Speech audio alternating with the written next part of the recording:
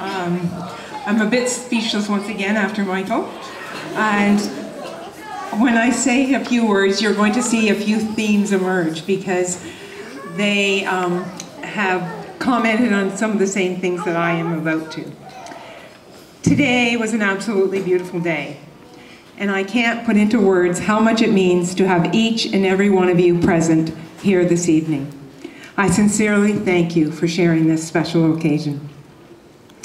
This summer has been a whirlwind of activities for our family, with the arrival of my new granddaughter Sloan, Barry's golf tournament, Mike and Lindsay's engagement, he's not going to be home for much longer, and multiple birthdays, and now today the summer events have culminated with Shannon and Ryan's wedding. Shannon, you are an absolutely radiant bride, and it was so clear to me today.